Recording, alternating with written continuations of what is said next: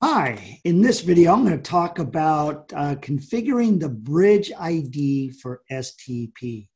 So configuring the bridge ID is important because we want to determine which switch is going to be the root bridge, and also if we want to have any backup root bridges.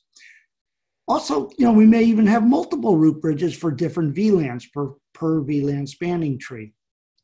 Okay, so there's a couple of different ways that we can do it.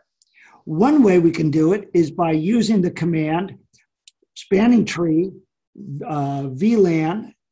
Let me use my pen here. There we go. Spanning tree VLAN, and the VLAN that we're working with, root primary. Okay, so first of all, the VLAN. Remember, we have the extended system ID, so this is saying which VLAN or VLANs that we want this to be the root bridge for.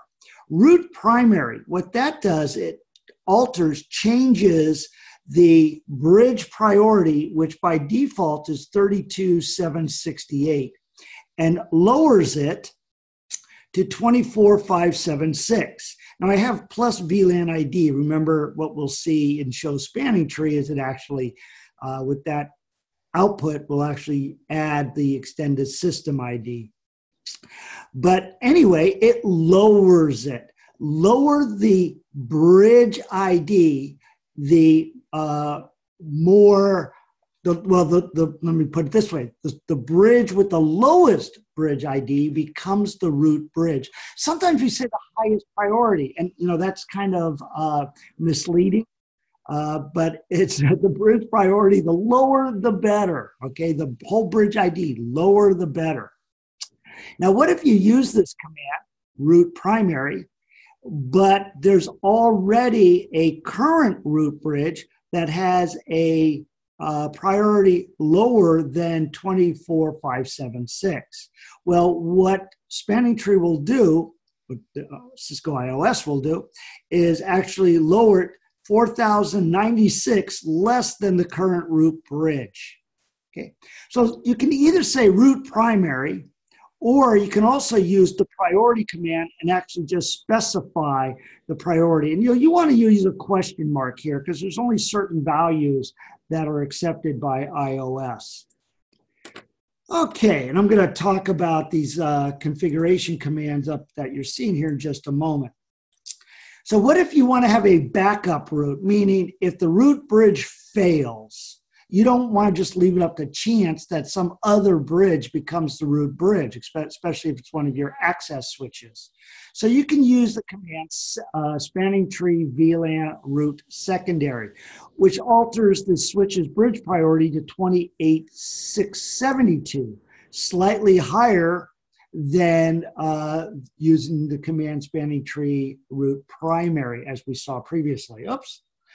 Okay. And again, you can just use the commands. Let me kind of show you this here. You can either say root primary and root secondary, or you can use the priority command. Okay. Now, in this case here, looks like we're looking at switch S3, which is this switch right here, assuming that we did not do this command here, because don't do this. Don't say root primary on one switch and then use priority commands on another switch.